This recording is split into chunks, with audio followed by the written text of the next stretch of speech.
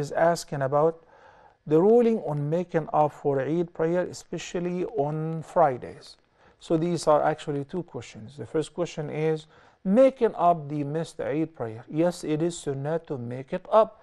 So if you couldn't attend the Eid prayer in the congregation, whether in the musalla or in the masjid with the people, you missed it for a reason or another, then it is recommended that you should make it up at home. And you can make it up with your family members as well, and you can lead them in the prayer. You pray with the same format. After the first takbir, you make 7 takbirat before you start the recitation of Surah Al-Fatiha in the first unit. And in the second rak'ah, or the second unit, after the transferring takbir, rising up, you say Allahu Akbar. You make 5 takbirat, and afterward you start reciting Surah Al-Fatiha.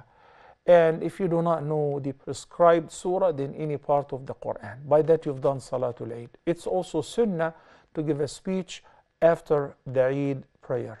A reminder of Allah's favors upon us, the virtues of the Eid, and the importance of being grateful to Allah the Almighty during these blessed occasions, and taking care of the relatives and upholding the ties of kinship, etc.